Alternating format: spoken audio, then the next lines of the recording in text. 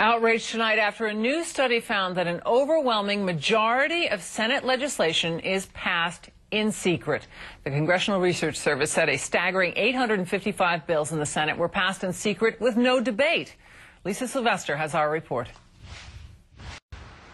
94% of Senate bills that have passed in the 110th Congress were not debated on the floor, according to the Independent Congressional Research Service. No debate, no amendments, not even votes. They passed by something known as unanimous consent.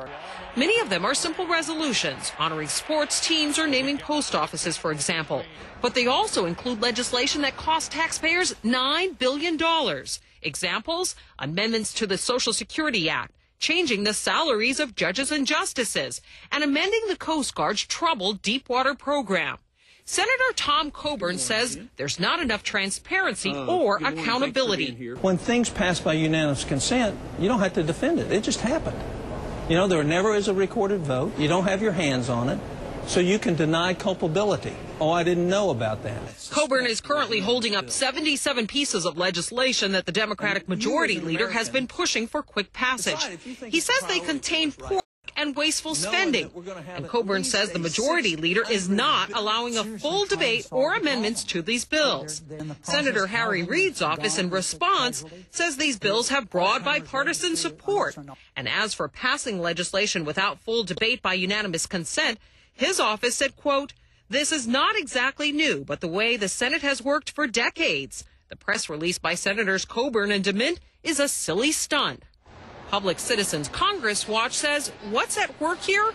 Politics. You can certainly see why Congress doesn't have a high rating, and that's why both sides are desperately fighting to put the blame on the other side. Congress's current approval rating is hovering just around 10%.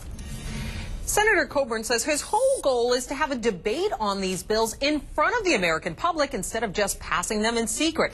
He says the bills that are being held up would cost taxpayers more than $11 billion at a time when the nation is facing a huge budget deficit. Kitty? Thanks very much, Lisa Sylvester.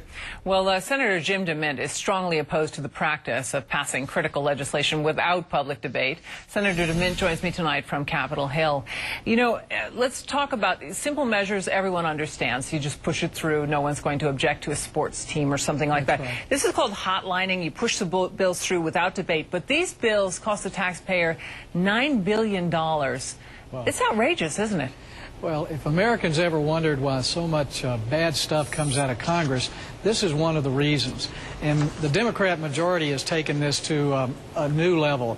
94% of the bills that have passed in this Congress have been by unanimous consent. And some of them were really big bills. And they've gotten to the point where they expect us to give consent to huge bills like the $50 billion foreign aid bill that passed last week. They pressured me and Dr. Coburn and others for weeks to give unanimous consent for it to pass without a vote. They did the same thing with this huge housing bailout. They wanted it unanimous consent without a vote.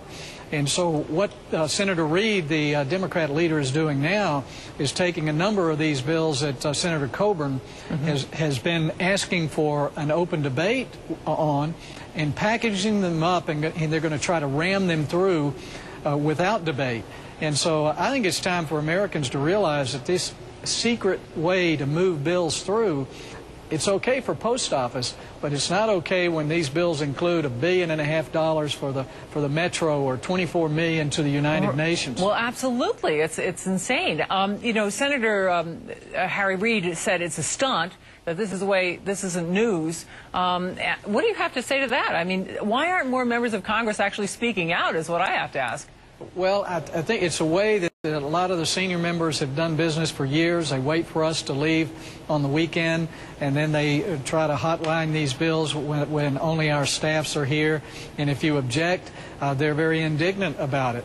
And again, there's a group of these bills that there might be a name of a post office or whatever that can be handled that way. That's more the tradition of the Senate.